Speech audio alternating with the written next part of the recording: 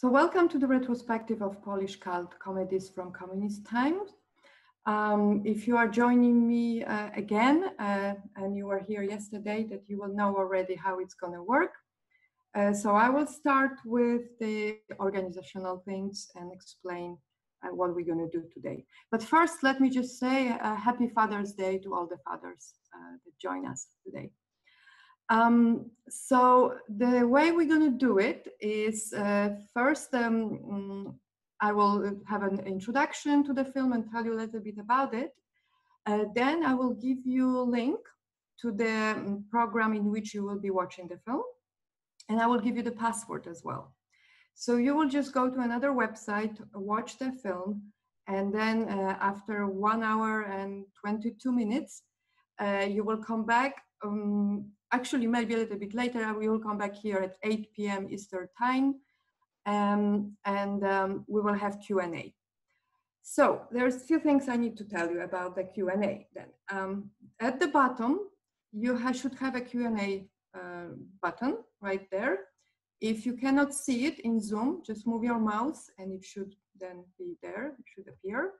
So you can just click on it and ask a question anytime. So if you, for example, during the film have a question, you can stop the film for a second, come back to Zoom, write the question in the box, and then go back to watching the film. We will give you more time than the film lasts. We will give you around an hour and a half to watch it. And I will give you the time to stop, go back a little bit if you get lost, if the subtitles go too fast, for example, for you and you cannot read them, you can stop and go back a little bit. So we will give you more time than the screening itself would take. And then we will go back exactly at 8 sharp, as I said, and start the Q&A. Now, if you have any questions after the film or after the event is finished, I would like you to email me. Here is my email address that I'm going to send now in the chat box. So you should be able to see it. You might have to copy it because after we finish the event, it will disappear. So if you have any questions about the films or about humor in communism times, you can email me after the event is over, and you can expect me to reply after the retrospective is finished next Saturday. You will also receive, when the retrospective is finished, you will receive a survey by email. It will be just a few questions that I would like to ask you, and you will only have to do it once. So even if you join more events, I mean more films or all of them, you will just be able to do it once, just ticking which films you have seen with us, and then just answering few simple short questions. So that will be sent to you after retrospective is over, which means actually next week. Okay, the other thing I have to mention is the fact that we have a license for those films to show them in the USA. So if you are outside the USA, you will just, and if you're a Polish speaker, for example, then you can easily just find them somewhere else on YouTube, or just Google where you can watch them online if you want to just refresh your memory. But only people who are in the US will be able to watch them with us tonight. So this is the most important parts. I will give you the link and the password a little bit later, so you don't start watching now, but first find out a little bit from me what this is all about. So our retrospective about humor in communist times is part of my research studies that I'm doing for the Victims of Communism Memorial Foundation. And it's about seeing how humor can be a tool of fight with a regime. George Orwell wrote, "Every joke is a tiny revolution." And Sigmund Freud believed that it allows people to express forbidden thoughts and therefore is a coping mechanism. But academics from the field of humor studies still disagree if you can fight a regime with humor, or is it just a peaceful form of protest or safety valve. So in general, though, they all agree that in the Soviet bloc, the laughter was giving people the freedom, the feeling of freedom, and the feeling of being together, bond forming, and helping integration. So we can, based on that, we can see that that helped them to realize they are not alone, that there is more people who doesn't agree with the system, and then feeling that they are together, it was easier for them to organize and fight the regime. So the way that the comedy in communist times worked, not just in Poland, but in the whole Soviet bloc, was that at the very beginning, right after the war till mid-50s, you were not able to make fun of the government, of the system at all. If you say a joke, even in a small company of friends, as you thought, one of them could be an informer, and you could end up in jail, in Siberia, in a camp, and you might even die. So it was not fun. During Stalin's life, there was a period of terror, and it was in Poland not really until the end of the 60s when this kind of comedies were possible. So the comedies before that were made about the enemies of the system. So they were not laughing at the system, but with the system. And it was only in 1970 when the film we showed yesterday, The Cruise, was released, that the situation has changed. And it was possible to change because the system with every decade was getting weaker and weaker.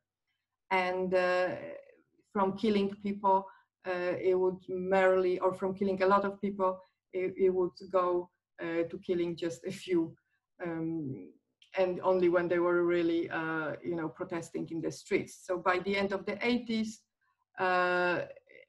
the system was weaker and collapsed, but mostly because Russia was changing, and when the Soviet Union told all the communist country leaders that they will not intervene if something happens, that was really the beginning of the end. Because as soon as people realized and found out that, there was no stopping them. So let me just say a few more things about Stanisław Bareja. Stanisław Bareja is the director of the film we're going to watch tonight, as well as the one we're going to watch tomorrow, after tomorrow, and the day after that. So we have 4 films by Bareja because he was the biggest and the most important director making cult comedies in communist times. He was the master of comedy, and the peak of his films were the 70s. And all the 4 films that we will see were made in the 70s. The last one was released in 1980, but was made a year earlier. So Bareja really didn't make any more films after that. He only made 2 TV series in the 80s. One of them was called 4 Alternatives, and the other one was Co-Drivers, Zmiennicy. It was about 2 taxi drivers driving the same taxi 24/7. Those 2 TV series were also very popular, and right now, when we look back, it's decided that these are like the best films he made.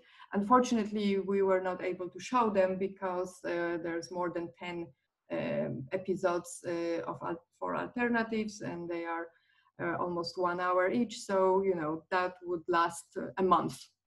But if you ever heard about Krzysztof Kieślowski and his TV series, The Decalogue, or The 10 Commandments, which make him famous, then it would be very interesting for you, if you've seen that one, to compare it with the Alternative 4, and even with Zmiennicy as well, because both of them would show, the Decalogue and the Alternative 4 Alternatives, they would both show Polish people in the end of the 80s, right before the system collapsed, living in one block building and struggling with life around them. So Kieślowski made his TV series in a very serious way. It was not a comedy at all. It was about hard choices that people have to make. And Barea took completely different approach. It was funny, but it was still deep under. It was quite similar really in the end. So Polish cinema of the 80s is famous for so-called moral distrust style. And those two TV series were actually also made in a way in that style. And now Polish academics writing about film realized that Barea in his comedies was actually very close to Kieślowski, Wajda, and other big directors. And that his films, even though they were comedies, were actually showing the life the way it was. They were very down to earth. Some even say they were like documentaries, because there was no real documentaries back then. Everything was propaganda, so you could not really show real life. Some directors tried, Kieślowski was one of them, to make documentaries that would be more truthful to what was around them. But before that, that was completely impossible. And even after, Barea films just show real life as it was happening. So even though they are feature films and the stories are invented, they are based on real life, and everything that he was showing was really happening. So we see long lines to buy food or furniture. We see how people were willing and dealing to survive, which was the case not just of Poland, but every communist country.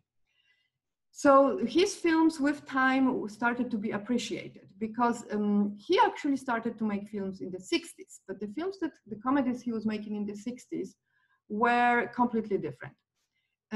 They were pure entertainment. They were full of songs and dance numbers, and most of people were making fun of him, that they are very light, a little bit stupid, and that they were no good. There was even a word invented from made of his last name, Barea. It was called Bareism.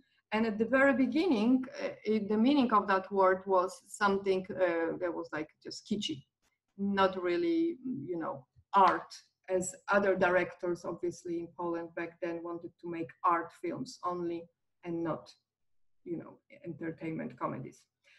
But with time, and now when we look back at his films, the word Bareism changed the meaning completely. Now it's the symbol of absurd reality, and things that we actually still sometimes see around us. And he started to be much more appreciated. So you will be able to see 4 of his films. The first 2 he did with Jacek Federowicz, a comedian who helped him to write the scripts for them as well. The other 2 he made with another comedian, Stanisław Tym. Those who watched The Cruise yesterday will recognize him. He was playing the leader yesterday. So those 2, the first 2 and the other 2 will be a little bit different, because Federowicz wanted to make fun of the system, but he was approaching it a little bit differently. It was more about kind of even slapstick comedy. The second film we will watch will remind you Harold Lloyd films in a way. On the other hand, Stanisław Tym and the films that Barea wrote and made with him will be more like a distorted mirror of the society. So you will be able to see the difference. And obviously in all of them, you have a story. And then there is a lot of backstories, very short episodes, when they just show what was life like in Poland. So we advertised the film that we're going to watch today, Man, Woman, Wanted, or Wanted, Man, Woman. Both titles actually exist in English language. And we compared it to Mrs. Doubtfire. So that would be a perfect film for Father's Day to watch. Now, unfortunately, there are some obviously similarities between the two films. The fact that a man dressed as a woman is one of them, but that's nothing new. That's not obviously started with Mrs. Doubtfire either. We had Some Like It Hot before that, and even in the 30s in Poland, between the wars, there was a comedy about a woman dressing as a man. And this idea was also used by Bareja in his last TV series, in the Co-Drivers, or Zmiennicy otherwise. That was a woman dressing as a man. In this one, we have a man dressed as a woman and working as a housekeeper, or here he won't be really as much taking care of children. There will be only one child in one of the families that he will work for. So this is the differences now that we will talk about. And also this idea of a man dressed as a woman, and we will find out why he did it in a moment. Here it was more just an excuse to show the society of Poland at the beginning of 70s, different problems that were there. And yeah, and how they, how you could make fun of some things. Obviously, you were not able to make fun in comedies in the 70s from the system openly or from the government itself, high government. You were only always able to make fun from like little things. But Bareja, right after Piwowski and The Cruise, were the first ones who really changed that. In the 70s, it was a little bit easier. The socialism or communism wanted to pretend that it's more human, and that they started, the people in the government started to care about how they were perceived by the West. So more things were able to be shown. Also, comedies were always better to show satire of the government because they were not taken seriously. So whatever wasn't possible to be said in a normal feature, a serious film, was easier to be shown in a comedy. Each comedy, though, and each film back then had to be first read by the censors on the script level. Then it has to be decided, some scenes were taken off. And then when the film was ready, they would watch it again recommend to take some scenes off. Those recommendations were well, you had no choice, obviously. Marek Piwowski, for example, after making The Cruise, didn't make another film for 6 or 7 years, because if you didn't listen, then you would have problems with working again. But it all depends. It depends, on the situation. You might have one meeting, they say it's not good, but then the next one, there are different people, different opinions, and they might let you go with some scenes that at first were supposed to be cut off. The directors who worked in those times also remember that they had those ways of kind of playing a game with the censors. So for example, they would write a scene that they knew was too much and the censors would not be able to let it go. So they would kind of put it there to attract their attention to that scene. And then this way, maybe they wouldn't, see something smaller somewhere else and let that go this way. It was the same later with the film being made. The money was not a problem. They could shoot as long as they wanted. So that was never, an issue. So they would make some scenes that they knew, because censors had kind of directives. They had a list of things that they were not allowed to show or they were not allowed to be said from the screen. But the directors were always one step ahead. So they knew what things they cannot get away with, but they would always try new things. And before the censors catch up with that, they would already have another ideas. And also with time, they learned to use the Aesopian language, and their public learned to read it. So they knew every film is a symbol of something, or everything in that film is always a symbol of political situation. Everything was very, very politicalized back then. So let me just mention as well the last thing about this film. It's a cult film in Poland, which means it has a cult base.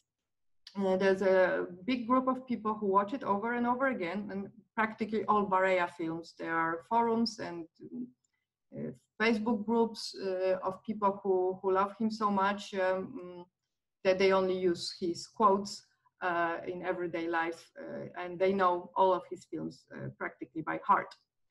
So for a film to become cult, it takes time though. So it's never a film that was just released that is a cult. It always takes some few decades, the best.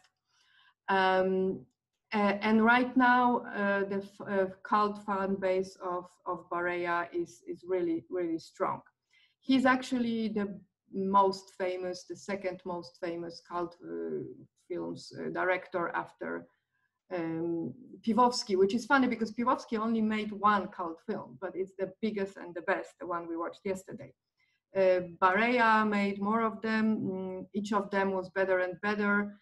People say that the peak of his career was the teddy bear, but to be able to appreciate it, we have to go see the way he went through. So today we will watch the first of his films, and then in 3 days from now, we will watch the teddy bear, and you will see how it changed the satire, because this film, again, if you watch The Cruise yesterday with us, you will see this is completely different. It's in color, first of all, but also everything here is scripted.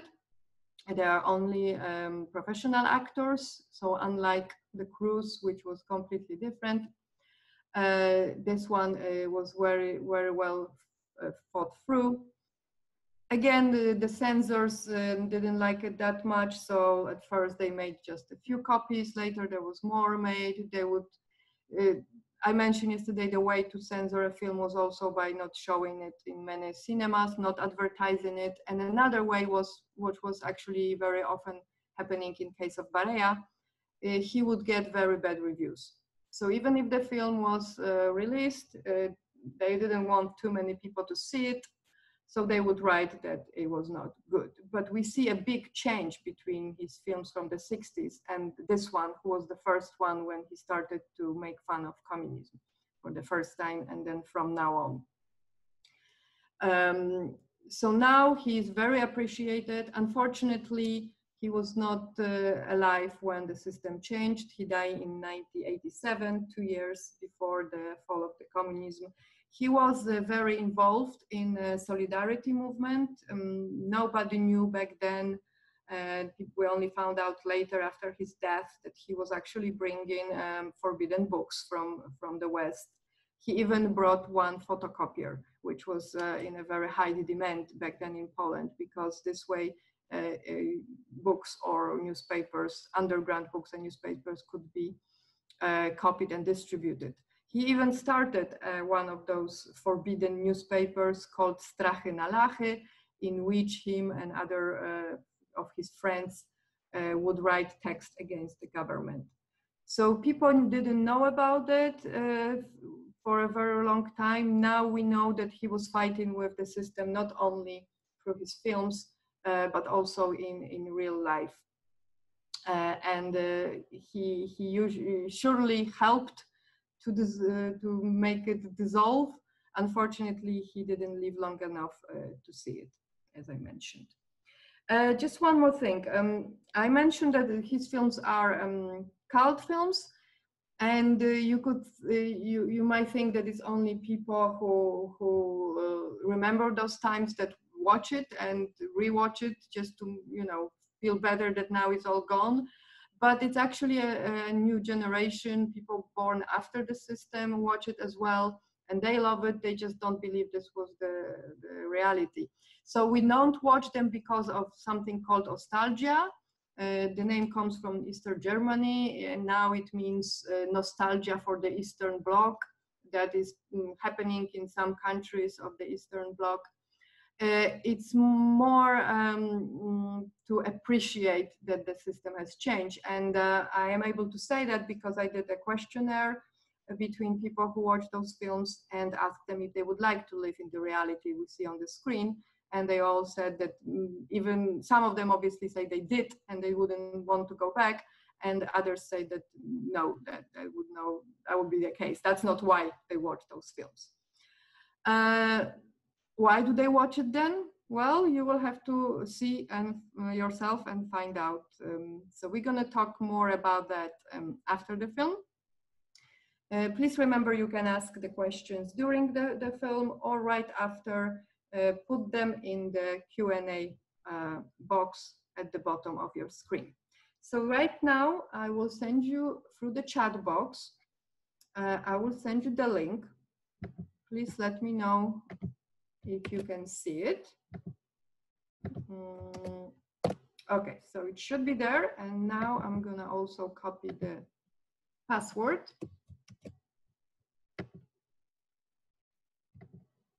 And now the password is there. So you have to click on that link to open the film and then put that password in. I'm not getting any feedback. I don't know if you can see it or not.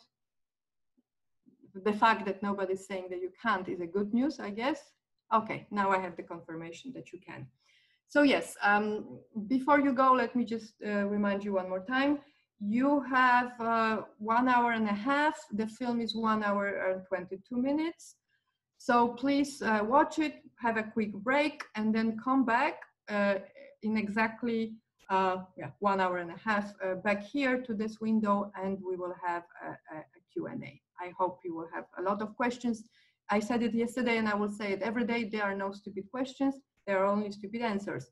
And me having experience teaching for a very long time, I don't think you can surprise me with any question anymore. So please go watch the film and see you back in 1 hour and a half. I hope you will enjoy it. Thank you.